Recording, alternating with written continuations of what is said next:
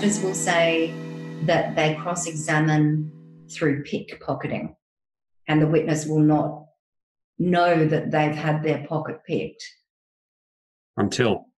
And it's very different. You know, when I was studying law, I remember being taught about the cross-examination of the blood specialist in the Chamberlain case. And there was an aha moment in the courtroom that we all got taught as law students, because the barrister had been briefed so effectively by his instructing blood specialist that he realised when he was taking the cross-examination from the blood specialist on the stand that he hadn't followed the procedure to identify fetal hemoglobin as compared to adult hemoglobin.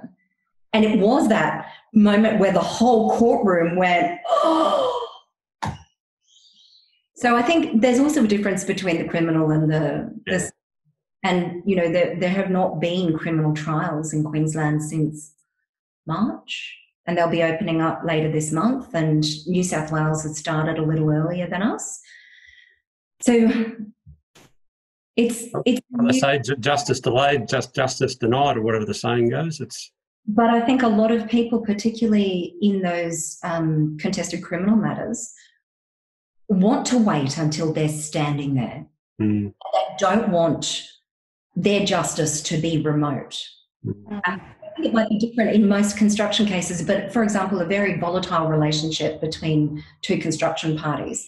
I think a lot of our clients will say to us, I want to be in the room. I want to stand there and I want to watch her lie to you. Mm. Okay. And so all of it will depend upon what our witnesses, what our clients are saying and how they want it dealt with.